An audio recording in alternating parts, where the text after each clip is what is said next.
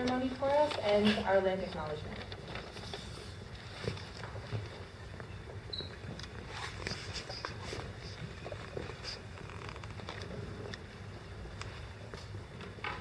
Ani Baju Tanzi Sego, welcome everyone. In keeping with our traditions, I wish to acknowledge that the city of Toronto is located on the traditional territory of many Indigenous people who over time have occupied and made this land their home from time immemorial. Today I will share with you a brief timeline and history of the many peoples who have had the privilege of being the keepers and stewards of southern Ontario. There were the ancient ice runners known as the Okwaming Aniniwak of Anishinaabe Algonquin lineage that predate the current Indigenous population by some 130,000 years. We now know that the Wendat Nation, also known as the Huron, first settled in southern Ontario along the Eramosa River, just north of the present city of Toronto, some 9,000 years ago. Also, the ancestors of the present Eastern Woodland people of Canada were evident locally some 13,500 years ago at the end of the last ice age, until those first settlers from Europe arrived 500 years ago. And with them, they unknowingly brought disease that were unfamiliar to this part of the world to the Indigenous peoples who lacked immunity that resulted in smallpox epidemics that virtually wiped out the Huron-Wendat people. The fur trade influenced wars between the Anishinaabe and the Haudenosaunee, specifically the Bay of Quinte Mohawks people in the year 1696. The land once occupied by the Wendat, Neutral, and Tobacco or Petun nations was now again part of the Three Fires Confederacy of the Anishinaabe Nations territory. The Three Fires Confederacy included 24 nations and the Mississaugas of New Credit, who settled in the early 1700s in what is now the present-day city of Toronto. The Mississaugas extended hospitality to all who arrived in their territory. The name Toronto originated from the Wendat language, which means where the sticks stand in the water, or meeting place, and fishing weir.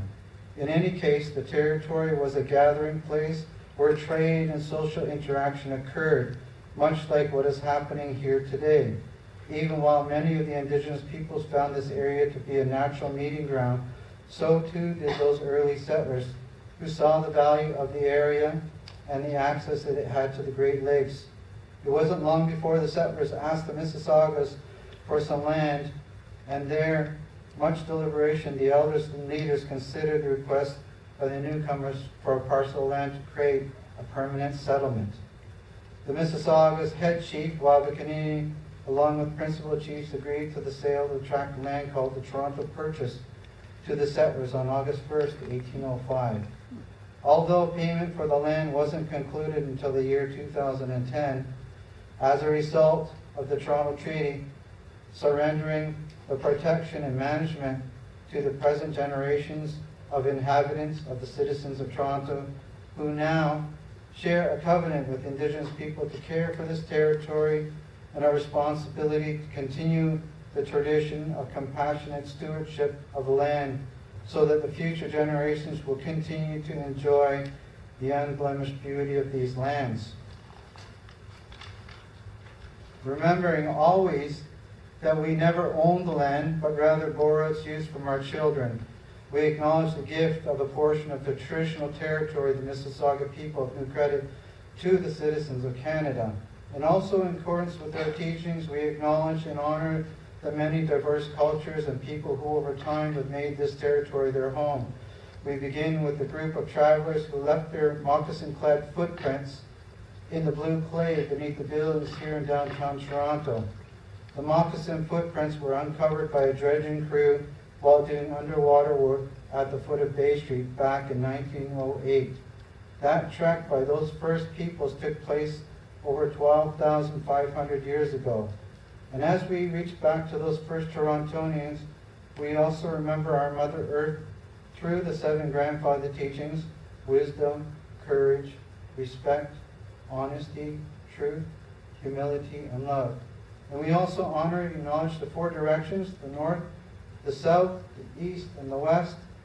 And we acknowledge and honor the 4 elements water, air, fire, and earth. And we acknowledge and honor the 4 seasons, spring, summer, fall, and winter. These 4 seasons represent the circle of life. The spring is for the children and observation. The summer is for the adolescents and listening. And fall is for adulthood and sacred fire and remembering. And the winter is the time with the elders, a time for sharing. Din away magani dek, which means all my relations, which means we are all related. I'm going to light the smudge, and what I'm burning today is sweetgrass. I'm going to show you how I smudge. Clear my thoughts, my vision, my voice, my hearing, my body, my legs and feet. And last and most importantly, I clear my heart. And the reason that I clear my heart last is because everything that I do here, I want to think with my heart, not just with my head. Because thinking with your heart is long-term thinking. So I'm going to pass the smudge, and I'm going to ask you guys to try and control this fire as best as you can. Okay? And so if it seems like it's going to go out, go like this, okay? And then smudge, okay? And what does that mean? Reciprocity. That means you have to work in order to get something, okay? Okay, I'm going to do the song while you guys are smudging.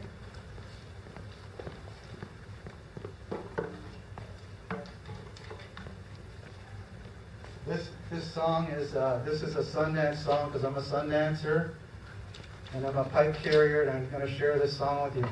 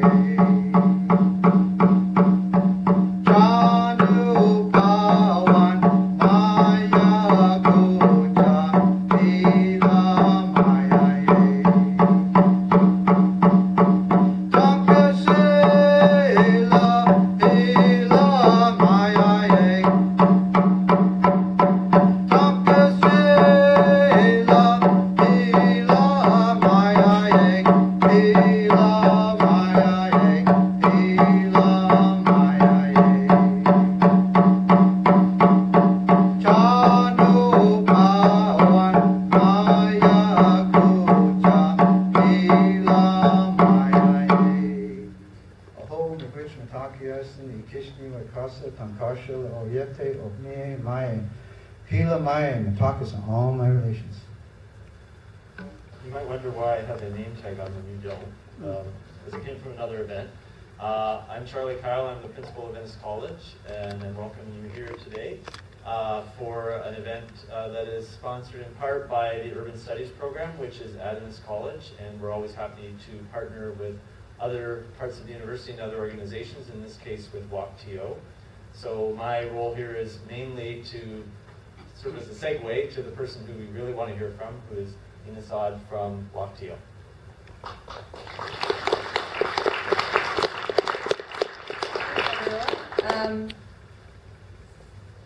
Great.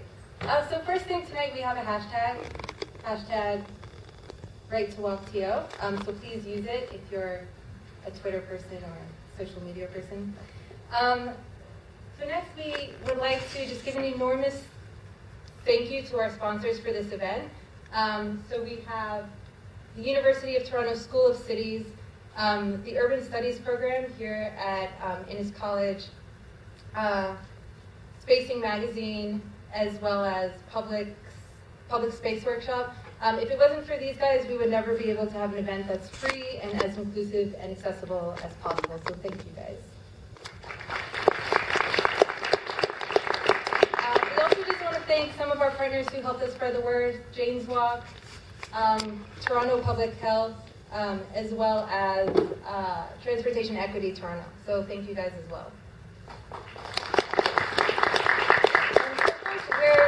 Walk Toronto is so excited to be hosting this event with this amazing group of speakers.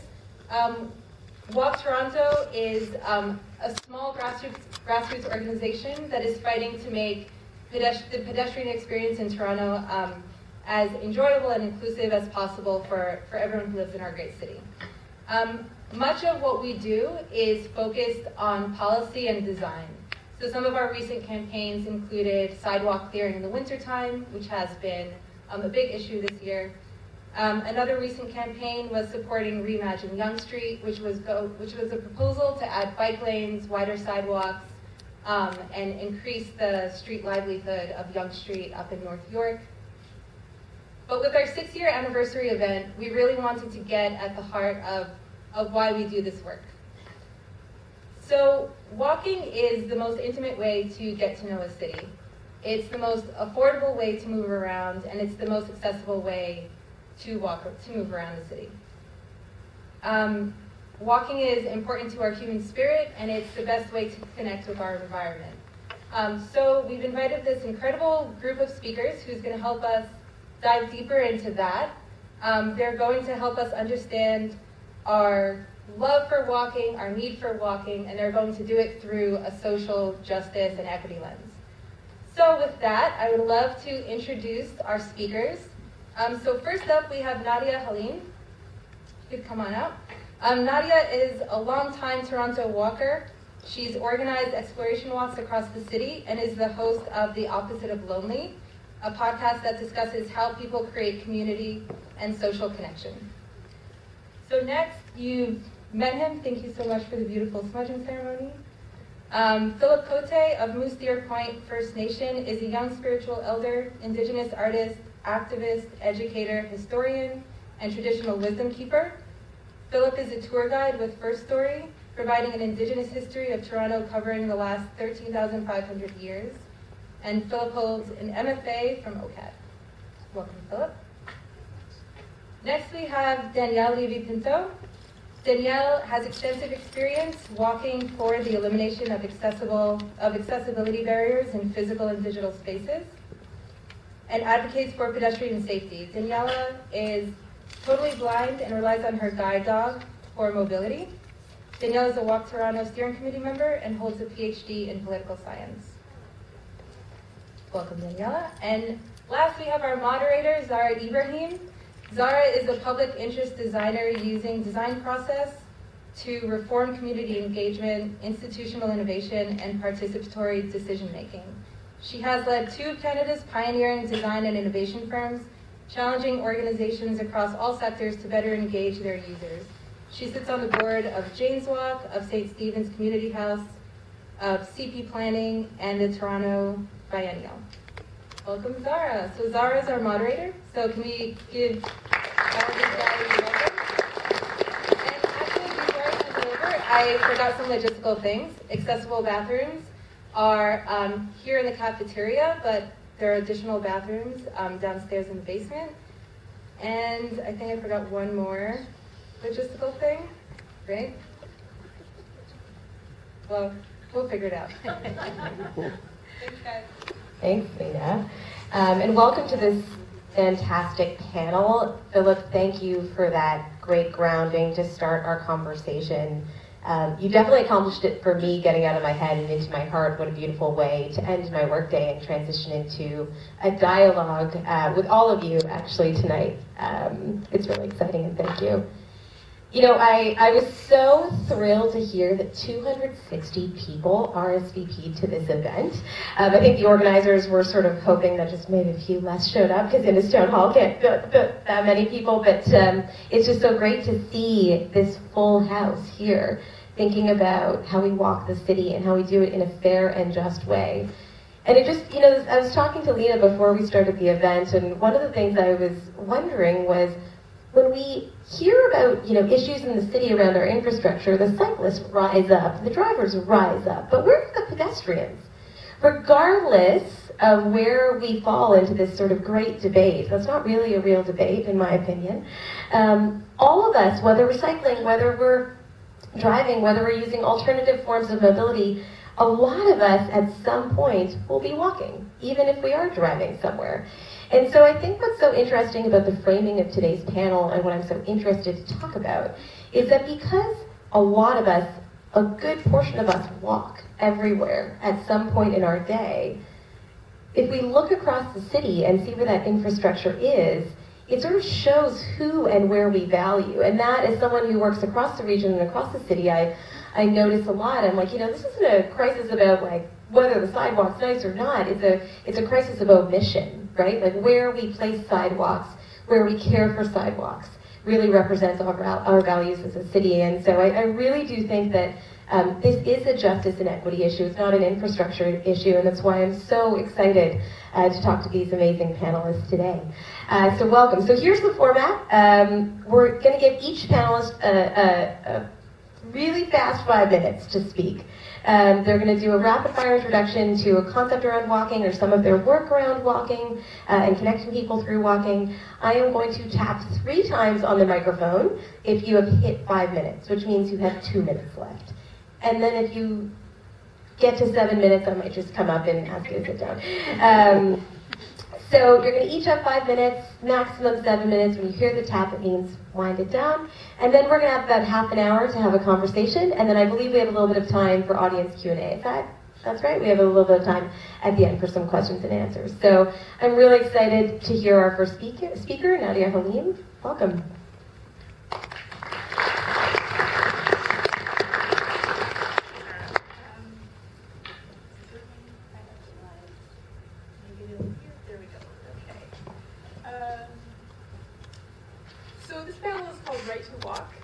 And I'm here to talk about what is it that makes walking so valuable that it's something that everyone should have a right to. Walk Toronto necessarily focuses on policy conversations that tend to have a focus on active transportation, which is what we're...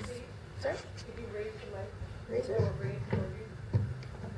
Ha!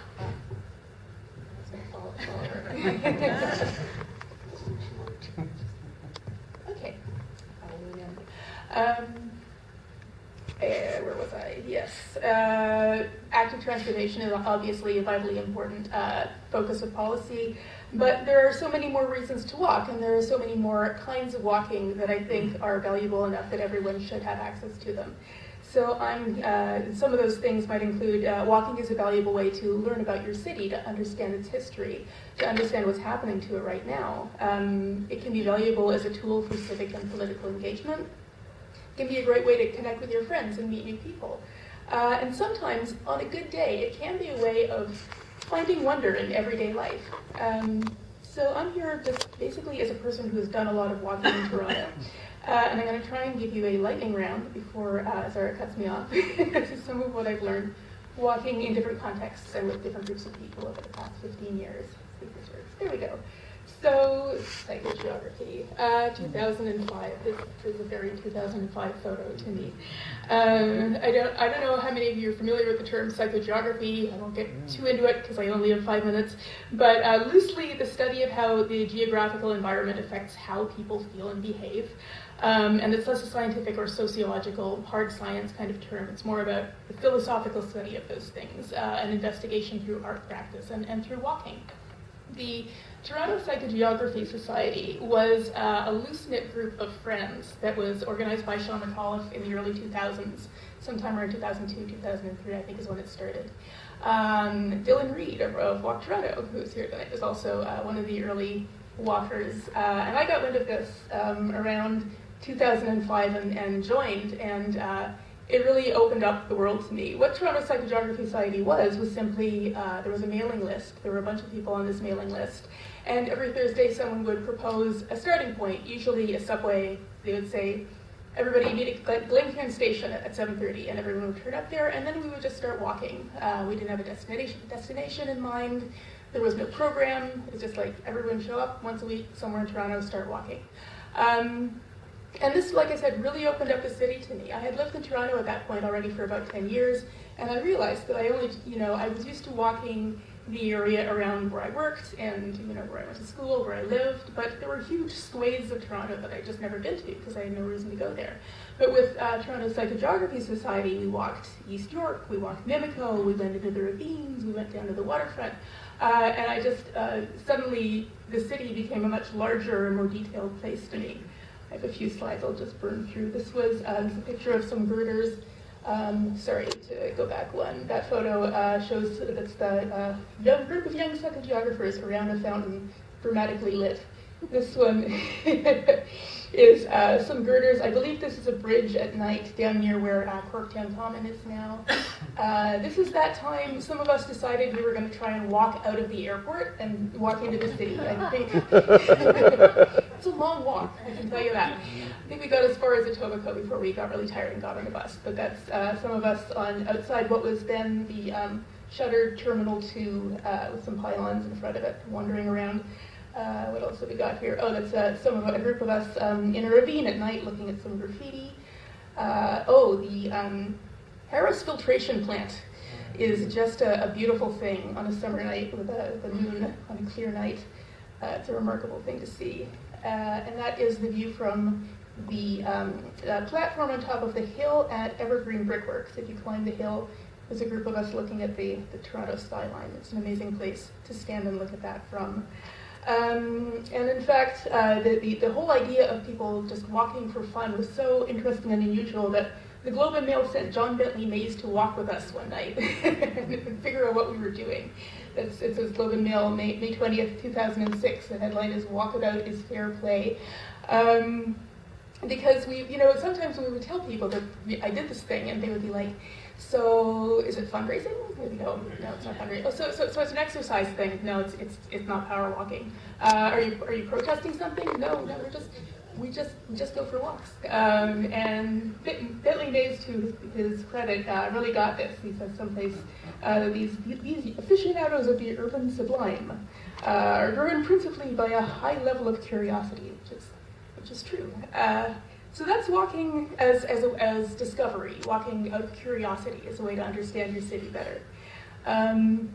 So I got so into walking through Toronto Psychogeography that I wound up working for James Walk for a few seasons.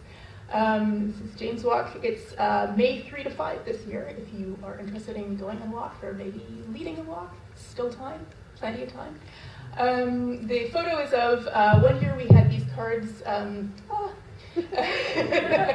We had these cards printed with a die-cut card that you could punch out so you could take a photo through the card of your walk and post it on Instagram.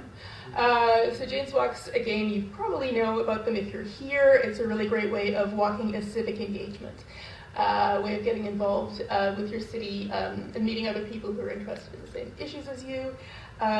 This is Phil Poven leading a walk that was called Eat Danforth East, which is about the many wonderful places to get food in Danforth East. Walking with someone who has an incredible degree of enthusiasm about a place and a lot of knowledge about a place can make you see that place through different eyes. So again, I've had the warning, so I'm going to keep going.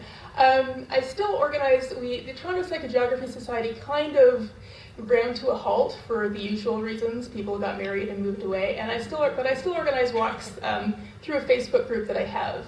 And I tell people, I can invite you, you can join our Facebook group, but you can also do this yourself. All you need is to get a bunch of friends together and go for a walk. You don't need any expertise, you don't need any special equipment. So just quickly, this is some of us exploring. There's a Shoppers Drug Mart in Bloor West Village that used to be a cinema, and they still have the old projector just kind of sitting there on the second floor.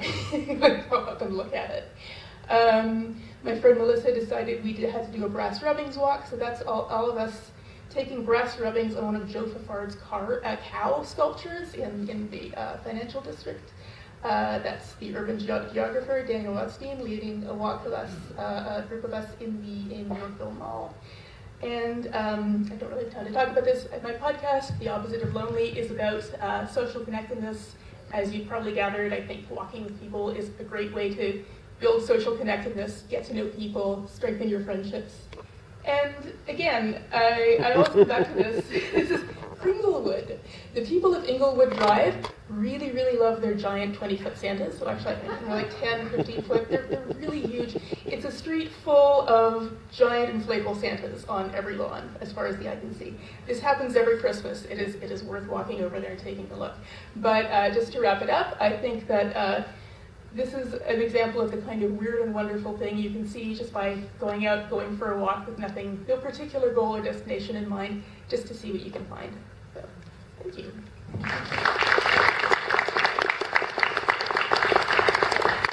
Nadia, you just made me think about something that I brought up when we first chatted, when we all got together for a conversation, which was one of my favorite Jane's Walks of all time, which I think you were on, and you know the organizer.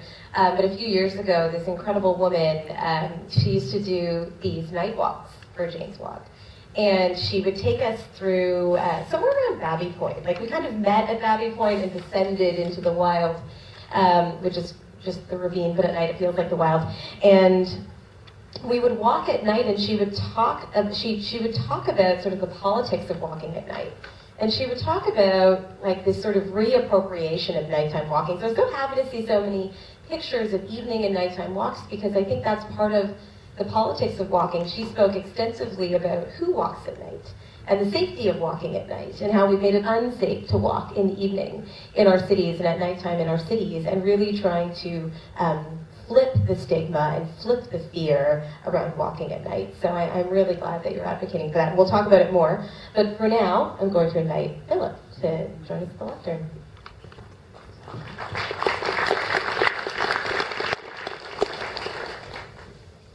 Okay, so I've done some research.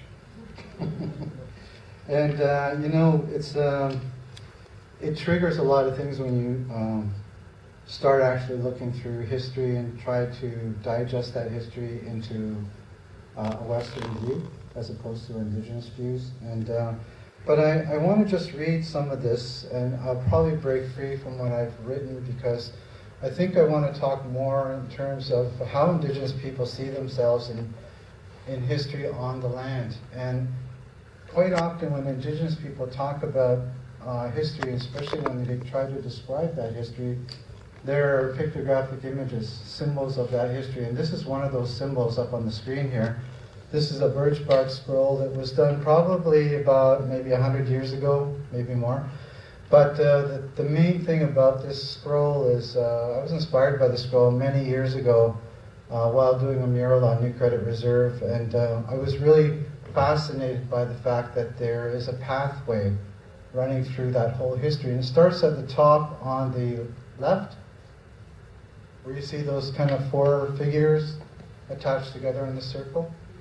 And that pathway describes the history of the Anishinaabe people, which I already mentioned starts around 130,000 years ago. And it's even older than that. So, but we Indigenous people don't have the same kind of way of describing and writing down history as Western people do. But it doesn't matter at this point, because I realize that just knowing the stories is really important. So I'm just going to read some of the research that I did while trying to describe it from a Western perspective. And I think this is really important, because this really kind of shows the difference between the way Indigenous people describe their history and the way Western people describe history. 130,000 years ago, where I will start, probably go back as far as the Pleistocene epoch, is typically defined as the time period that began about 2.6 million years ago, and lasted until around 11,700 years ago. The most recent ice age occurred then, as glaciers covered huge parts of planet Earth. The Pleistocene epoch is the first in which the Homo sapiens evolved, and by the end of the epoch, humans could be found in nearly every part of the planet. The Pleistocene epoch was the first epoch in the Quaternary period, in which 6th of the Cenozoic era, and was followed by a current stage called the Heliocene epoch. The remains of glaciers of the Ice Age can still be seen as parts of the world, including the Greenland and Antarctic. But the glaciers did not just sit there. There was a lot of movement over time, and there were about 20 cycles when the glaciers would advance and retreat as they thawed and refroze. And science identified the Pleistocene epoch 4 key stages or ages: Glacian, Calabrian, Ionian, and Tyrantian. So these 4 stages is in these times that out of our story, the arrival of the first man happens and appears in North America during one of these ice ages. So it's at this time that we begin the story of the Anishinaabe people, and they talk about the arrival of that first man and what he does during his time on the land. They describe him walking across the land. And that journey starts on the eastern side of North America. And what that journey tells us, that he describes all these different locations. He describes the Great Lakes. He describes the plains over Saskatchewan and Alberta. He describes the Rocky Mountains. And he talks about all the things that he learns on this journey. And it's really important to think about why we're hearing this description of what he's been doing. And what it really is describing is what the first humans go through during their time here. Because I know that when we think about humanity, we really think about it from a kind of Western view. We don't think about it from an indigenous view. And when you look at this drawing up here, you can see the many stages of this so-called history of the Anishinaabe people. You can see right up there where the top, where the 2 circles are kind of put together, one over top of the other, and you see this kind of like little serpent-like creature kind of rising above the pathway. Well, that symbol above the pathway is the symbol of the great flood that occurred here in North America around 9,000 years ago. And there's evidence of this flood through science and archaeology. It's been discovered about 5 years ago that they saw evidence of this great deluge that happened in North America. And what they're saying that was is the Ice Age, and they say that the ice actually had kept frozen on the wall, which was part of Toronto. You know, if you look at where Davenport Road sits, the ice wall sat there for about 100,000 years. And the ice wall was quite tall. If you can imagine 7 CN towers stacked on top of each other, that's how tall this ice wall was. And that ice wall was here, and that is what kind of led us to understand that there was actually a very ancient trail walked upon by the indigenous people here for about 30,000 years to 40,000 years. And the most kind of recent evidence of indigenous people being here in Toronto is marked by a knife that was found in the Credit River. And this happened in 2010. The knife was dated back to 13,500 years. And when I did the land acknowledgement, there was a story I talked about where the moccasin-clad footprints were left in the clay. Now that's evidence also that people were here walking across the land at that time, along with all of the different megafauna that would have been here, like the giant beavers, the mastodons, the saber-toothed cat, the megatheriums. All these animals were part of our history and part of the way that indigenous people described the land and the way that they had to live. And there was also a new discovery that happened probably in the early 1980s, where evidence of tool makers were found in North America. There was 3 sites in North America. One was up here in Manitoulin Island. The other site was down in San Diego, and the 3rd site was found at the top of the Panhandle of North America. Do you guys know what that means? It means you know where Florida is? So Florida is the Panhandle of North America. That's what they say. Anyways, these are the 3 sites, and in these 3 sites they have found tools. And what's interesting about all the tool sites here is that the tools are pretty much identical. They're all carved out and shaped the same way. And when looking for evidence beyond North America, if you go to the Saharan Desert, there was a tool site that was found there too, also around the same age, 130,000 year mark. What I think is really interesting is that those tools look exactly like the tools in North America. So something very interesting is happening in the way humans begin to create tools and find ways to survive off the land. And I just wanted to talk a little bit more about the way this diagram is shaped up here. You can see that there is a hook when you look at the pathway up here. And I was shared some information by an elder around 8 years ago, and his name was Leon Secatero. I don't know if you know this person, but he basically came up to the conclusion that what he was looking at here was the history of the Anishinaabe people from the start and to the beginning of the time that we're in right now. And what he says to me during this... 1 minute left. 1 minute left, okay. What he said to me during this, he says that, there's a really important reason why there's a hook on this pathway, and it represents something like how Indigenous people see themselves and how they understand themselves in this place. And it represented by a scorpion. And he draws a picture of the simple scorpion and shows the way the tails are. And he says, the scorpion knows that we're traveling through the universe at 17,000 miles an hour. And I'm just listening. And he says that the reason why the scorpion has his tail arced is because he knows who he is. And so when Indigenous people follow their culture and they know who they are, they make that same mark with this pictograph that's shaped up there with that curve in it. When they understand who they are, they know that they're traveling in this universe just the way the scorpion is, but also that scorpion knows its purpose, and that purpose is to leave a legacy for the future by following its original instructions. And for Indigenous people, following the original instructions is to know yourself. Thank you. I couldn't help but think about signals in the landscape that let us know we belong. And so we live in, conceivably the most diverse city on the planet, with such a rich and long history, and just thinking about how we look to the urban landscape and see parts of our history in ourselves, represented or not represented. Your beautiful image, this birch bark scroll, is such a reminder that these are symbols that we need to see more often, that signal to us what has come before. So I'm really excited to talk more about that. But for now, we're going to invite our last speaker, Daniela, to the podium.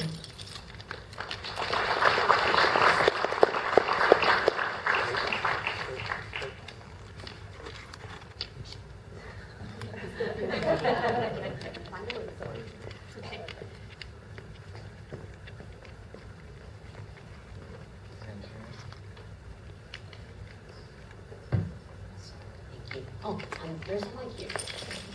Perfect. Thank you. Thank you, Zara, for the introduction, and thank you everyone for being here. I'm very excited to be here. My name is Daniela Levi Pinto. I am totally blind, and this is my guide dog, Angelo. There we go. I would like to start by sharing with you what walking means to me. It essentially means freedom and independence. I cannot drive, and I cannot ride a bike. So the only way for me to get around independently is by walking and by transit. I was born and raised in Mexico City. Maybe some of you may have been there, and it's a great city, very interesting, but also very difficult to get around for everyone, and in particular for a blind woman. So at some point in my life, I really got tired of being driven everywhere by whoever, but not being independent. So with my partner, we decided to find somewhere else where I could actually be independent. And Toronto was a great option. I got here in 2006 to do my PhD. And it was amazing. I found a paradise in terms of accessibility. Never in my life I had experienced so much sense of freedom and independence. I could just grab my dog's harness and walk from my apartment to the subway, and from the subway to the U of T campus. And it was amazing. I had never experienced something like that. For the first couple of years that I was here, the PhD was very intense, so I didn't have much opportunity to explore beyond my neighborhood and U of T. But then I started exploring more. By 2009, I had a new guide dog, and I ventured to more places in the city, and I realized that things were not as rosy as I first thought. When I was riding streetcars, I learned that I could not always rely on drivers stopping before the doors, as they should. I found myself navigating from the streetcar door to the curb with my guide dog around a car. I realized that there were intersections that were quite dangerous, and I was actually advised to avoid them. I realized that, of course, not intersections have accessible pedestrian signals, the audible signals. Well, at the same time, I started reading news articles about more pedestrians being hit and killed and seriously injured. So this definitely got my attention. I got to Canada, to Toronto, to be independent, and what's this about pedestrians? I became very concerned about distracted driving. This was, of course, after the release of the iPhone, and this became an important concern for me. So I joined Walk Toronto. And it was wonderful to find people thinking already about walking as active transportation from different perspectives and for different reasons. Health, environment, connecting more with the city. And it was also very important for me. I started learning about planning, which is not my background. So Toronto, like other North American cities, was built under, was developed in the 20th century on this paradigm that prioritizes cars above any other means of transportation. This is the era in which the shared responsibility paradigm started. By this I mean that all road users are made responsible for their safety. I can think of public service campaigns, public education campaigns, including by Toronto Police, urging all road users, and in particular pedestrians, to be alert, be seen, wear reflective clothing. My personal favorite is make eye contact with drivers. Well, I can't, and some people can't. And this is just another differential behavior that pedestrians are expected to obey because the car is the king. And I think this is wrong. This is not equitable. This is not accessible. As Sarah said in the introduction, we are all pedestrians at some point during the day. I believe it is important for us to raise our voices. I believe in that we can do better. Vision Zero, which has been in the news, it's an approach to road safety to minimize the consequences of human error. But really the philosophy behind Vision Zero, it's an ethical philosophy. No loss of life is acceptable. Human life and health are paramount, and they should not be traded off by against benefits of the road transportation system. So when we talk about balancing priorities, well, life is a priority, and especially for vulnerable road users, which essentially are everyone who is not protected inside a car. Streets belong to everyone, again, not only to those who drive. We are seeing climate change-related events and a crisis. The individual car is not the answer. We need to plan cities for the future. The population is increasing. This will only increase congestion if things don't change. An equitable city is a walkable city. Walking, when everyone, regardless of age and ability, can walk, I believe that cities will work, and in particular Toronto will work better for everyone, because people will have real choices to get out of their cars, and so congestion and traffic will no longer be the main issues here, or of course pedestrian deaths. Thank you.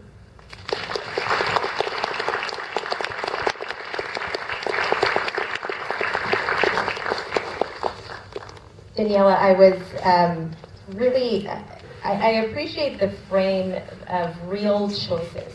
I think that is a really powerful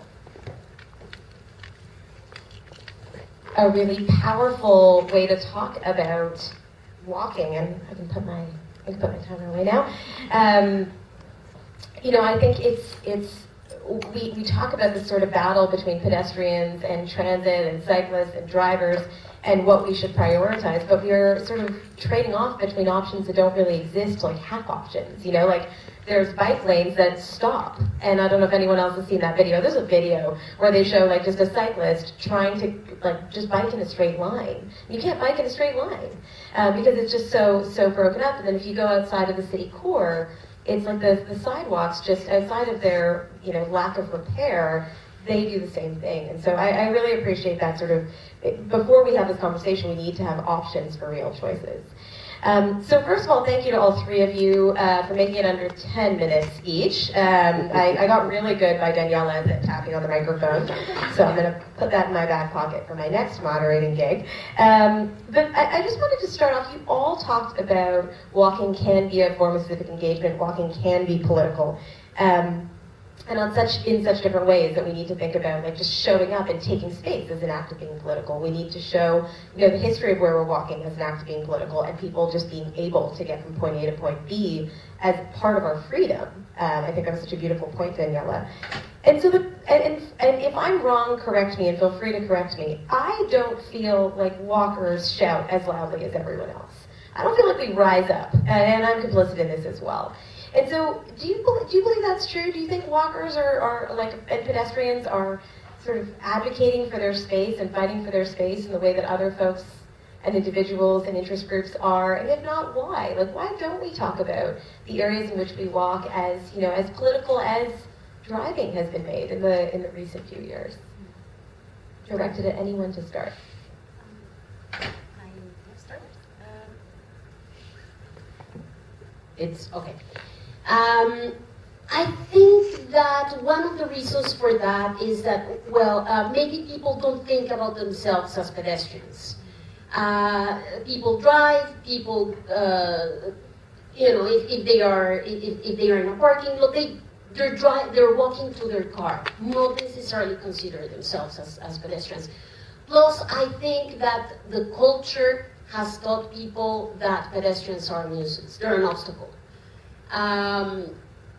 Again, the education campaigns urging pedestrians to, the victim blaming. Every time there's a collision and someone dies, oh, what were they wearing? Were they wearing a dark clothing? So, and this is only something that we see now, but this has been taught to people to really be fair to cars, be differential to them. And I believe it is, I agree with you in that pedestrians don't shout as loud, some do. If we think of things we can do, I mean not me because I don't feel safe doing it, but when cars are invading our little space, our crosswalk, what do people do? Do they rush, even if they have the right of way to not incommodate the driver? Or do they assert their presence, make eye contact, and I have the right of way and I need to continue? Yeah, I mean, I think I would just jump in and say, you know, when you say that, I already feel scared thinking about asserting myself when I'm in the position of being a pedestrian to a driver. It's, you know, it's scary thinking that they're behind this big machine and I'm just on my legs. And so, but it's a point well taken. Do we accommodate or do we rise up? Yeah, it's true that there is a separation between drivers and pedestrians. And you can really notice it when you come to an intersection and you have to cross the lights and you know that drivers are waiting to turn. You feel like you don't have the right to take your time. You always feel like you have to rush across in front of the drivers so that they don't run you over. It's not that bad, but it feels like that at times.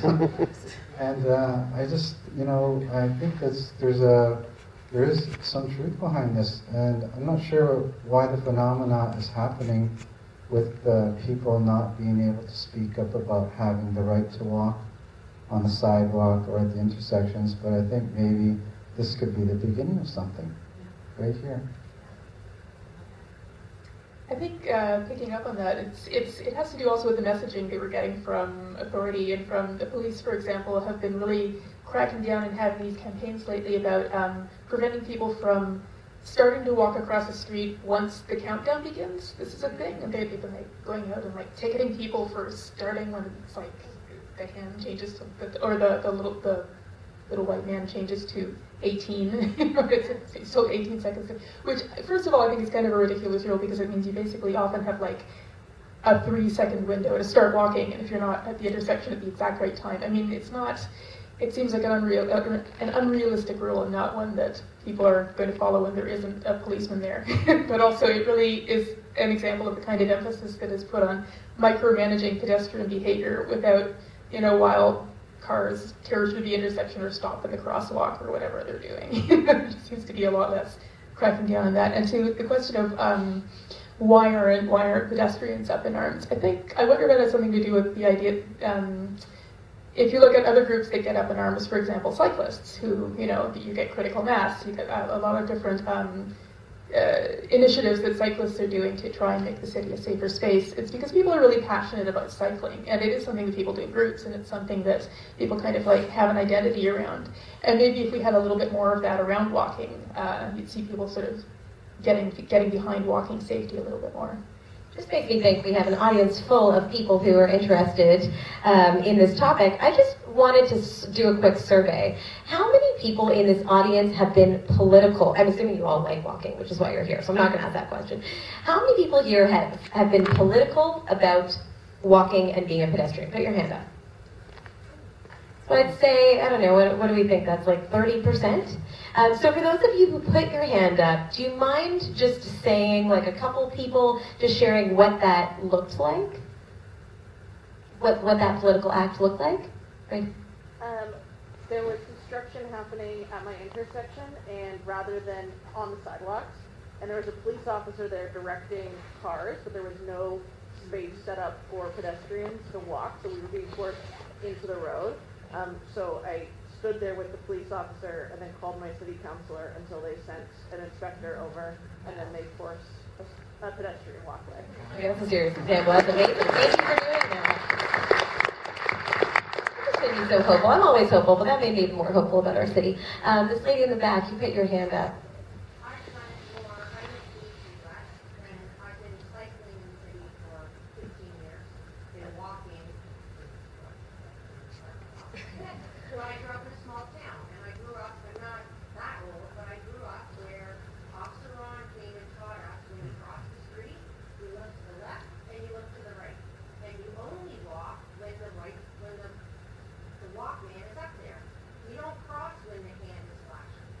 So I disagree with people, because I do drive in the city as well, that are trying to run across the road or push their baby in a stroller when it says don't walk.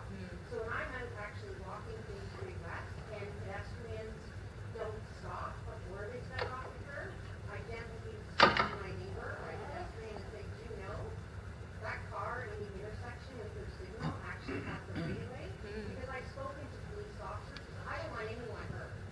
And so when I walk, ride my bike, or drive, we have to respect everybody. It just makes me think of, thank you for that, and thank you for both of those. I would love to survey everyone, because these are great stories. It makes me think of a piece I heard on CBC about this cyclist in somewhere in the prairies who goes around and hands out pamphlets to drivers that bother him. So he bangs on their window angrily, but then hands them a pamphlet and says, let me educate you. So I'm really into that, and it seems like you're doing some of that. You know, some of what I'm hearing in these examples and in your stories is that part of being a pedestrian and part of being a safe pedestrian is taking up space. And taking space is a really political act. You know, I remember one of my favorite posters. I was in Washington for the Women's March, and I remember the poster that was my favorite, which said, take up space. And that was the sort of politic for women. And so in the spirit of taking up space with more things that we need on the sidewalk and with more things that we need in our sort of pedestrian realm, what would you wish for? Like, what do we need to make this, and I'm going to probe you to be as specific as possible. You know, let's assume we all want connected infrastructure that flows, but what do we need to take up that space? And maybe that's psychological. So for some of us, we don't feel safe walking because we're women, we're people of color, we're in certain neighborhoods, we lack sort of particular types of accessibility. What do we need to take up space? What needs to change in our pedestrian infrastructure for that to actually feel good? What's your wish list?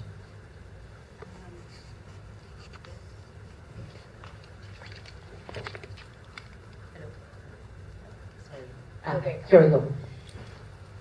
What we need, I can talk about what blind people need, is straight, clear pedestrian, a pedestrian clear way, free of clutter, obstacles. Like, there's so many things on the sidewalks, unnecessary. How many ad signs do we have? That's clutter for people trying to use the sidewalks. It makes sidewalks much narrower, hydro poles, newspaper boxes, and I wonder why they are still there, who uses them anymore. Name an endless list of obstacles. I don't even know what they are, but I feel them because my dog brings me around them. Clear ways, of course, and we need numbers as well. Something important to remember is that, of course, not all streets have sidewalks, but when the city tries to build a sidewalk when roads are being reconstructed, locals complain because the sidewalks may change the character of the street, the feel of the street, and so these issues become political without need for them to become political. And it's also the money allocated for this infrastructure. There's there's limits to improvements for pedestrians, and everything, well, most of the budget is spent on driving infrastructure. So numbers so that we're visible and politicians know that we may not re-elect them. Well, my take on this whole situation is numbers, but not in terms of funding. Numbers in terms of people joining groups that take over the sidewalks, that make that walk down the sidewalk a point. And the point for me would be that I do tours, and sometimes I do tours at night, and we're walking tours where we walk across nice distances, like 5 to 10 kilometers, something doable for anybody. You don't have to be like an athlete to do that kind of walking, but something where people can find some unity and something in common that they're interested in doing, and bringing a group, gather the group together and have them meet at a certain place and have the route planned out and find out together what happens. And sometimes we do run into, drivers that don't seem to know the rules of the road, and so, sometimes you have to stop those drivers and tell them what the rules of the road are, because you know. So it's about being active, an active participant in the act of walking. So know the rules, so you can share the rules in case you need to do that. It's not an excuse to, put the drivers down, because, there's a lot of wars going on the streets between the drivers and the cyclists, and now it's the pedestrians at the walking intersections because of the new rule. Like you say, like when I first heard that, I couldn't believe it, that they had, as soon as that sign's flashing, you shouldn't be walking on the road, but so many people don't listen to them. So there's a give and take out there, and I think it's just to be prepared to know the rules so that you can take advantage of those and share that wisdom with other people. Well, the first thing I thought of was actually what Daniela said, which is that there's a lot of stuff on the road that shouldn't be there, like advertising things, boards, sandwich boards or whatever they are, like things blocking your when you walk. And I also find it very frustrating that there often seems to be construction that is set up in such a way that the sidewalk completely disappears. And either there's a sign just saying, pedestrians use other side, or there's just nothing. You kind of get to the construction zone and there's no way out, and there's a kind of like terrifying dash alongside traffic to get around the thing. And to me that just signals like pedestrians are not a priority here. Like we just don't care. We're going to build this thing, we're going to put this hoarding up or fencing up, and so what if you have to cross the street or completely change your route to walk around it?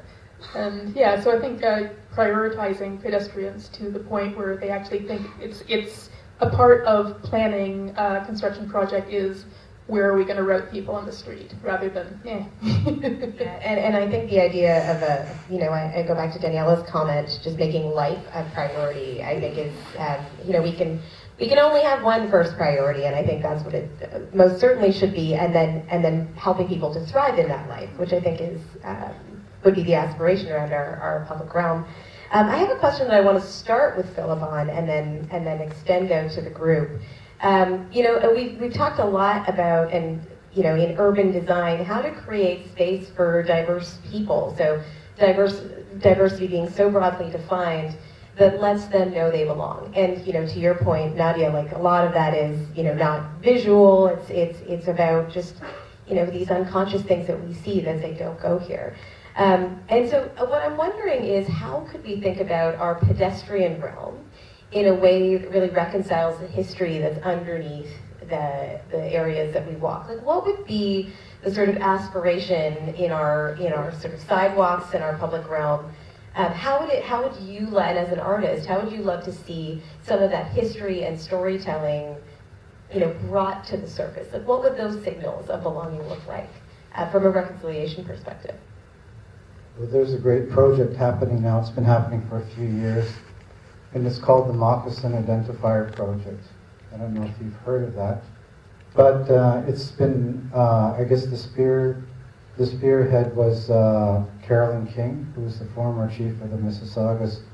She brought this to the attention of people in Toronto here, the city council, that Indigenous people were being marginalized still in the cities, mainly because of certain street names were not properly identified, and certainly some names were derogatory, and they're still using those words today, like Huron Street is a derogatory word, which means the hairs on a boar's back or a redneck. And it means basically that you're ignorant. And that's one name that kind of goes down through history, through the colonial archives. And the other thing, too, is that this Moccasin Identifier project was put in place to acknowledge historic landmarks that happened in the city of Toronto. And in many cases, it's where construction is happening and buildings are unearthing artifacts in the ground. And they're not talking about it. They're not sharing this news that there was artifacts found in certain points in Toronto. But, the first time that they kind of really defended that process was a place called Tabor Hill. And Tabor Hill was a burial mound, a wind-up burial mound. And in that place, they were kind of just building the suburbs back in the 50s, around 1954, I believe, they uncovered this burial mound.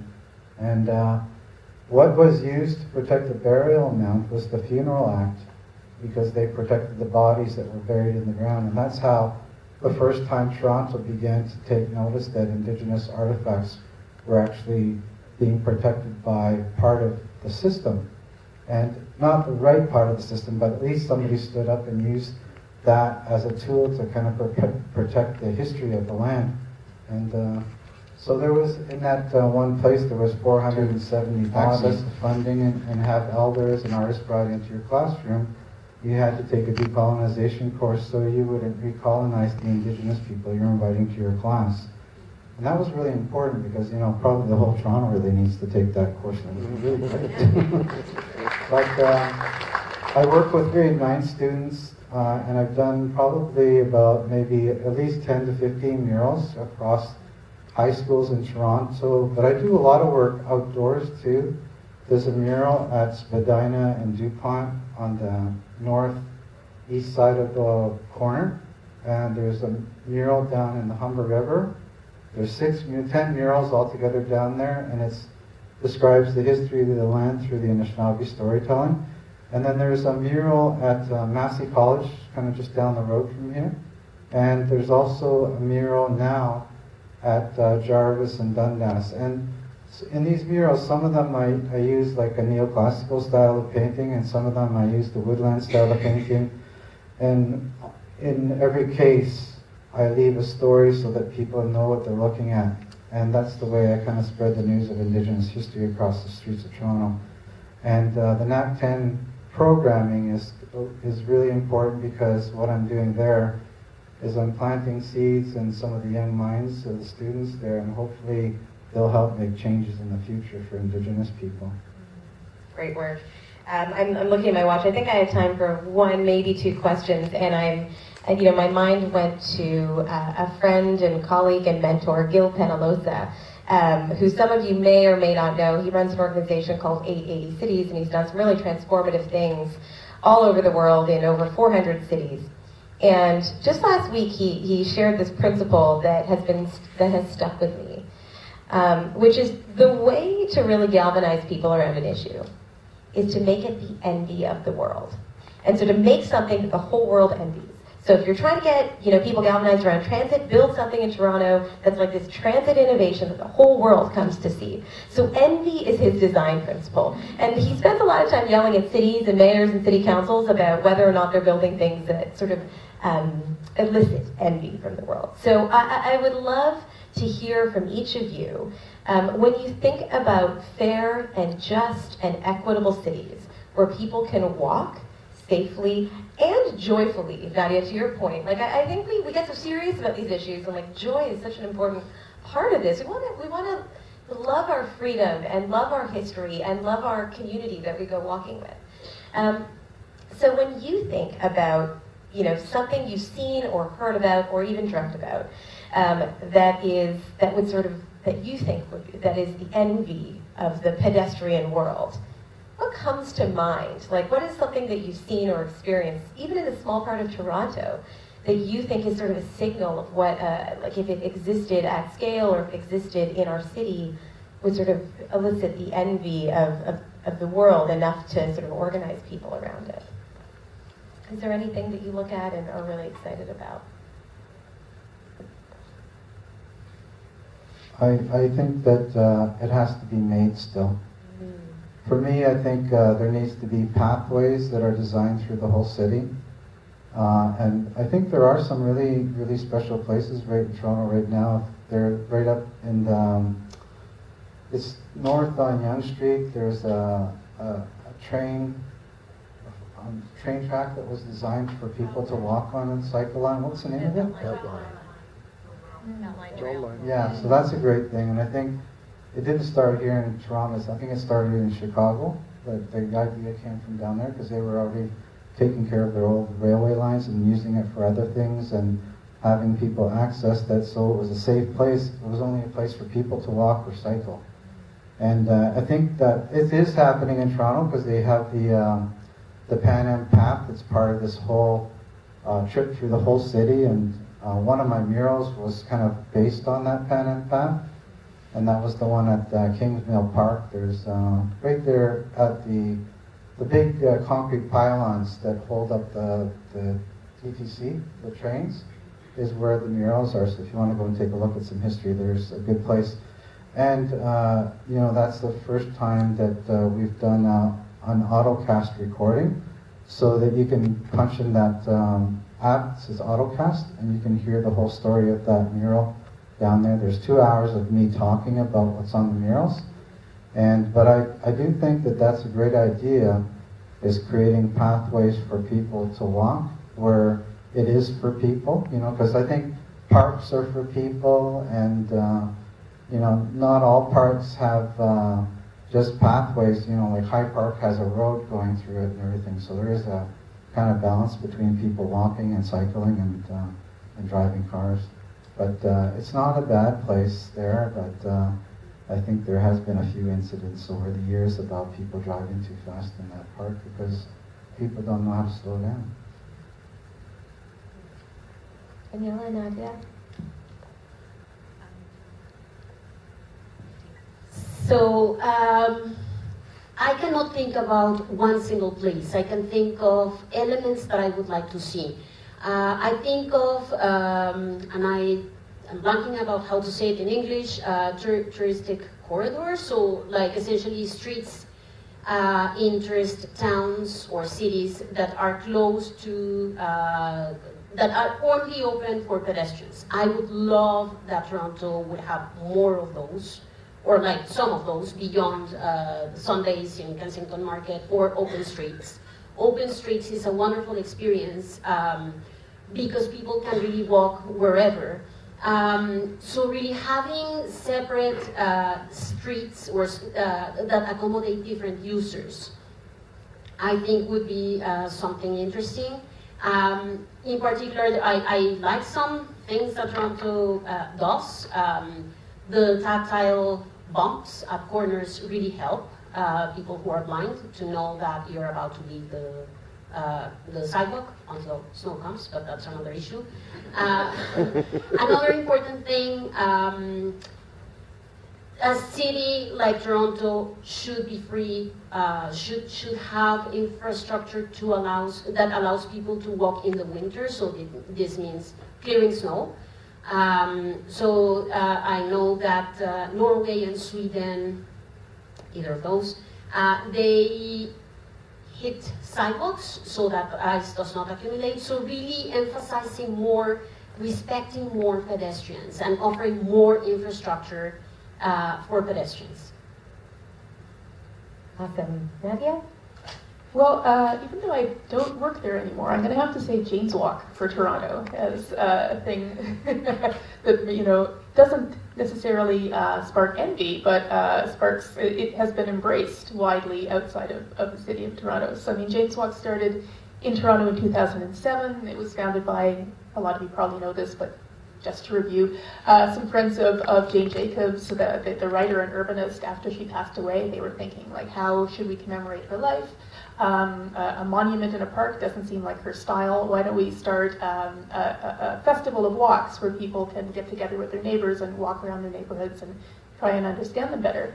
And when I worked there, my job was to coordinate Jane's Walks happening in other cities around the world, of which there are now, I think, more than 200 cities participating internationally. And the thing I always said when I worked there was that people in Toronto don't realize that Jane's Walks happen outside of Toronto, and people in the rest of the world don't realize that Jane's Walks started in Toronto. They just think it's an international thing, because they're extremely popular around the world. And I feel like that's something that, but that is something that started in Toronto, and it is something that I think really, you know, had its genesis in some of the things that do make Toronto a really good place to walk, and that, you know, that the sense of community that we do have. And so I would love to see, you know, us embrace that, and maybe a little bit more municipal support for the festival itself here in Toronto, and really kind of embrace that a little bit more as part of our civic and cultural identity here, and maybe that would help support the idea of walking in the city a little more. You just make me think that part of the ethos of Jane's Walk is the walking conversation, but the idea that you can nearly resolve any issue by just going on a walk with someone and talking it out as you walk and getting more into your heart, to Philip's earlier point. I am conscious that we're getting close to our time, and I do want to make sure that the audience has time for questions. I really am interested in just hearing one more thing, and then we're going to put it out to you. So just start thinking about your questions. And are we all going to have a roving mic? Yeah? Okay, great. Oh, they're already out there. So maybe this is the last question I'm going to ask, and then I'm going to toss it over to you. But, something that I'm really interested in understanding is why we design our cities to only be walkable for such a short amount of the year. Like, we are winter cities. We are rainy, we got snow, we got rain, we got everything. We got a little bit of sun, we got a little bit of dry weather. But especially now with, our climate changing, we're seeing all sorts of sort of variable days. And so I guess my question to you is, are there things that you've thought about or experienced in your walking life that have made the city 24/7, 365? Like, are there little design elements? Because to me, that's such a core element of fairness and justice. Because if you rely on walking as your way of getting around and being free and getting to, your employment or school or whatever it is, then we need to think about a year-round city where you can walk all the time. So are there elements that you've experienced that enable that sort of year-round, all-season city that you think are just good to plant in our heads as we're doing we're going to take this 30% to 100%, all of our walking advocacy in the next, few months and years? Are there things that you've seen that would help promote that kind of city? Not a solution, but a problem. To me, the biggest barrier to walking in the winter, and I really noticed it this year, is not the cold so much, because I feel like I can layer up, but the ice, and I think that's a barrier for a lot of people. And it just seemed really bad this year because we had a lot of snow, thaw, oh wait, freezing, snow. There were these layers of super slick ice. And so far, the technology that people mainly use to deal with that is to pour salt all over everything, which of course then just poisons the ground. And there are places in the city where you can see, during the summer, yellow grass and dying trees because they've been poisoned by road salt. So I would love if someone came up with a non-environmentally harmful technology that was really effective at rendering icy sidewalks walkable in the winter. I think that would help a lot. Okay, the answer is Canadian Tire. They have these great rubber treads that you can buy. They fit over your shoes or your boots, and they have spikes in the bottom. So no matter how icy it is, you don't slide. They work great. Yeah, those are good. It's true. Yeah, they are a really great innovation. And I guess as far as kind of walking around the city, I don't really like walking on the sidewalks too much because I think it's pretty boring. But I like having a challenge. So I like going into parks and things, so you can go up and down hills, and you get challenged when you're walking in there. And the other great thing about parks is that they have a great tree line, and that tree line slows the wind down, so even on windy days or rainy days, you can get a little cover, just by nature. So walking in nature, for me, is the best thing, because it's part of, that blood memory, the idea where my ancestors used to do this, and so now I'm doing this, and I pick up on these kind of key kind of signals or memories sometimes when I'm walking through that forest, especially in HiMY Park. HiMY Park is a great place, and sometimes the houses even disappear, and you can imagine that you're not in Toronto anymore.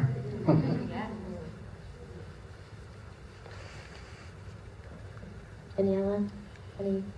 I don't have any solutions. I would love to find the answer. I spoke about either Sweden or Norway hitting the sidewalks. The great thing about that is that they do it somehow, and I don't know exactly how, but using garbage. So they, out of garbage, they process it somehow, and the energy that it generates, they use to hit the sidewalks. So something to provide us that, of course, without harming the environment. That's really cool. Yeah, that's super cool. That was amazing. That was amazing. What a great transition. So out to all of you. We have lots of questions. We have a roving mic, so if you can just make your way to the closest person, and we'll get to you. There's some more questions over here as well. We have a mic over here as well. Okay, great. So we'll go back and forth. Thank you. Thank you for the great talk. Thank you, Nadia, for reminding us that walking is fun and you don't have to be going somewhere to walk. I do that a lot, and now I feel less weird about it. I just want to say that, in terms of what can we do to take up more space, there's 5,000 kilometers of centerline kilometers of roads in Toronto. So that's, even if you include the pathways that don't include cars, it's still around 5,000 kilometers. There's 7,000 kilometers of sidewalks, which for a second sounds, oh, we have more sidewalks than roads. No, we don't.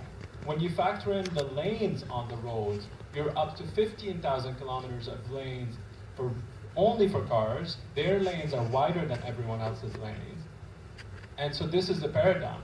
We want to shrink the number of kilometers of lanes for cars in order to increase the space for everyone else. That's the only solution. We don't have more space to have streets. We have to have the buildings and the parks and the green spaces. There's only so many streets, 3 kilometers. We have to shrink the number of kilometers for cars. That's not going to slow down the cars. Even if it slows them down, they already travel more than 7 times faster than us. So, to me, that sounds fair, and that's the type of thing that we should be talking about. On April 4, city staff will be reporting back to council on their first draft of the new transportation planning or the official plan. You can go on April 4 to City Hall and make a deputation, or you can write one and send it to the Housing and Planning Committee. So bookmark that. Thank you for that. What a great comment. I forgot to share my one rule of questions. I do have a rule, and it comes from a guy named Misha Gluberman, because I have to cite him because he's great at coming up with rules for large groups. And this is it.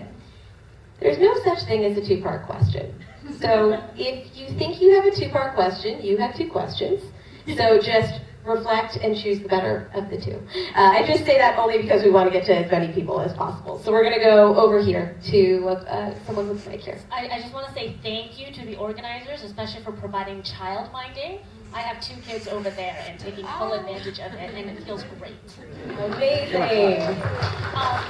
So one thing I do want to point out, and it goes along with that last comment over there, is that everybody here today talked about the the social aspect of walking, and I am now a stroller mom, and there is no social aspect of walking because I literally cannot walk 2 abreast with another mom pushing a stroller. And maybe that's something that we can that's easy to advocate for and go after, is have wider sidewalks, wide enough for 2 moms to go stroller to stroller, because it is the young moms right now that have to get their kids to daycare, to school, to the doctors, and if we can't even do that, what is the point of the city? If you can't even raise your kids and get them to the doctor's office, what is the city for? It should, a dude in a car has 12 feet of space. And I cannot walk 2 abreast on the sidewalk. So I think that's something that is very tangible to go after, really. And when we make those city plans, just to say the sidewalk needs to be wide enough for 2 people to go across.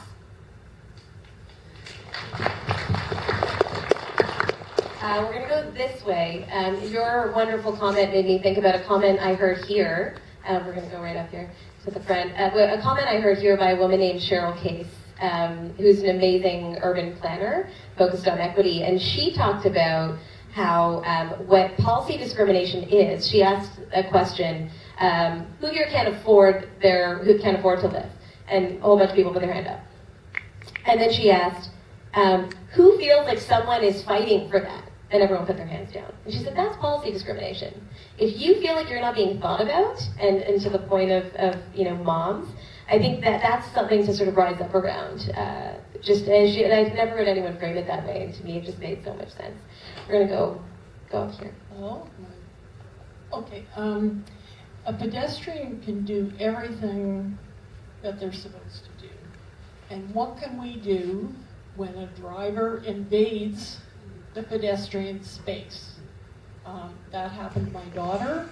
She was walking and obeying all the rules. She was on the sidewalk, and a driver lost control of her car, came up on the sidewalk, and hit her so hard that she basically, well, she died probably within 5 minutes. And what can we do about that? And it's a careless driving charge, which with a nothing penalty. What can we do about that? I mean, groups are working to get better penalties, but let's not have it happen in the first place.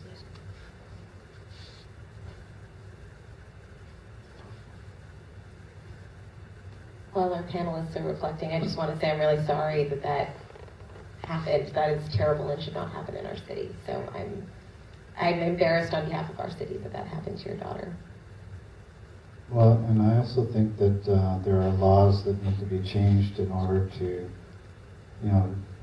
bring justice to incidences that happen like that to people who are not doing anything but being a citizen in the city of Toronto, walking down the street. And maybe that's something that can be looked at as far as getting a group together to advocate for. Okay, good. I'm sorry to hear about your daughter.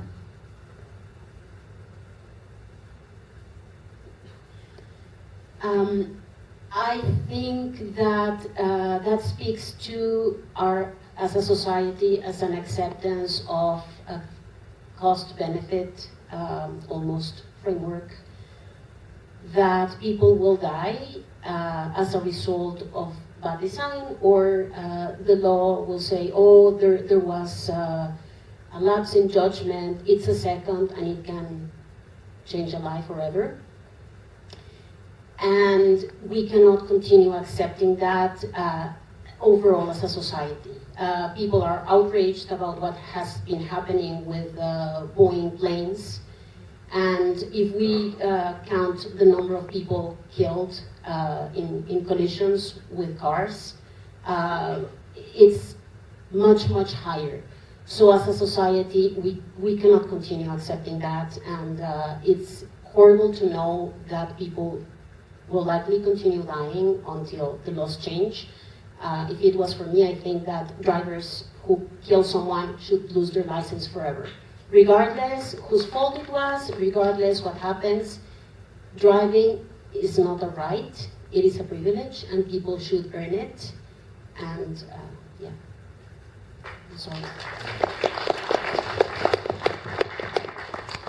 I just want to echo everything that's been said already. I'm very sorry that happened, and it happens far too often in the city, I think. And yeah, it's when you're driving a car and you make a mistake, you're not the person who suffers most of the time. If there's anyone outside the car in immediate proximity, they're the people who suffer for your mistake. And I think that both the system of penalties, but also the infrastructure, need to reflect that a lot better. I want to share a tip around getting organized around this that came out of that same conversation with Gil Penalosa. Holy smokes, was that a good conversation? And he shared this sort of little tip for people who are trying to think about pushing these really sticky and really complex urban issues, which was when some of these really progressive policies get passed, if you look a little bit more closely, they get passed without a budget. And so he was speaking to my class at the University of Toronto Scarborough, and he was saying, just next time you feel relieved that a policy got passed around something you care about, like Vision Zero, check to see if there's a budget line. If there isn't, find your way to City Hall. And, so I can't claim that idea to be my own, it's his, but it most certainly has been sitting with me around. I have been auditing every progressive policy that I've been supporting and have seen it sort of go through City Hall and go, all right, we're good. Someone's doing something about it. The Vision Zero was one of those policies that doesn't have a budget line attached to it, or a significant budget line that we need. And so that, if you're looking for something to do, that's something to do. Because I think you're right, and I think this goes back to the first thing we heard from Daniela, which is life should be a priority, and if it's vision zero, it's not okay for 10 people to die. It should be 0 people, always. So just something to be thinking about as we hear stories, to your point, all too often about pedestrians being victims in this regard. So, questions over here.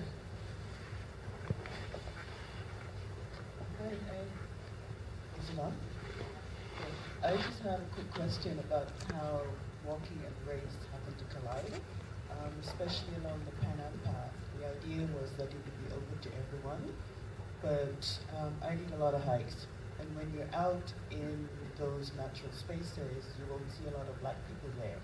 And part of the rationale is that a group of black people hanging out on the path, you're not supposed to be there, you're out of space, you're out of place. And the assumption is if up to no good, they will call the police. And I think that sometimes when we design walking, or we don't take race into consideration. And walking has a very different meaning if you're black than perhaps if you're white.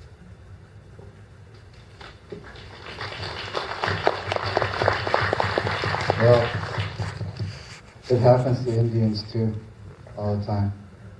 When I was down there doing the murals, I was stopped by the police a couple of times and basically told that what was I doing here.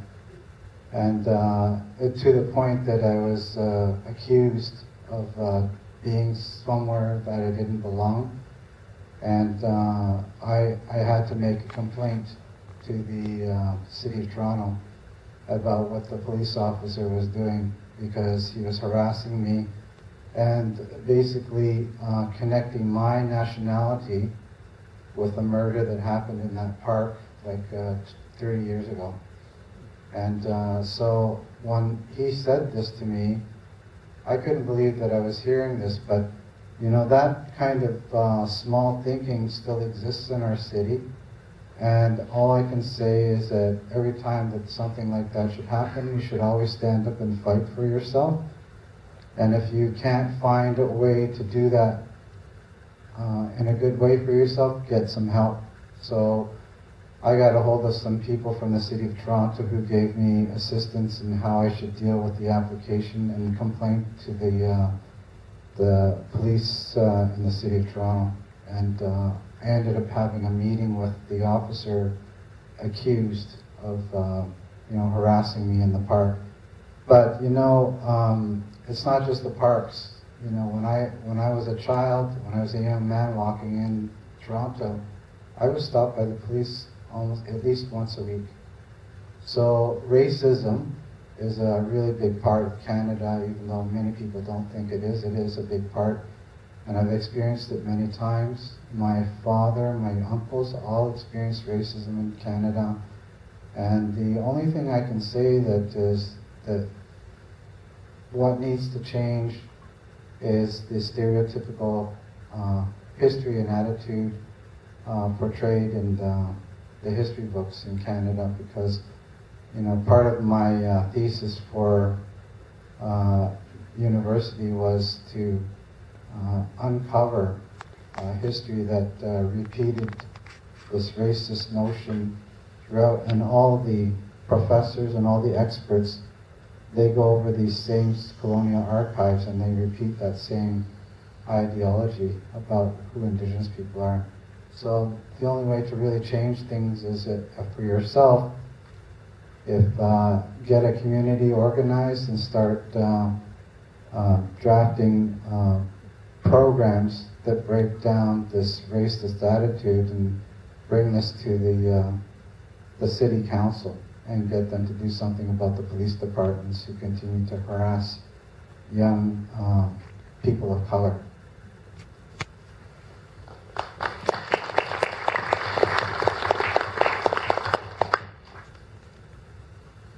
Thanks for your question. That I think that it's this, like, right now it seems like we're hugging a cloud. You know, we're talking about it, but we're not actually grasping onto anything about race and walking in the city at our municipal level. And I think it's such a huge part of what makes people feel like they don't belong. And you know, I want to just quickly just the infrastructure. I was touch on that. We had, like, you know, how many thousand?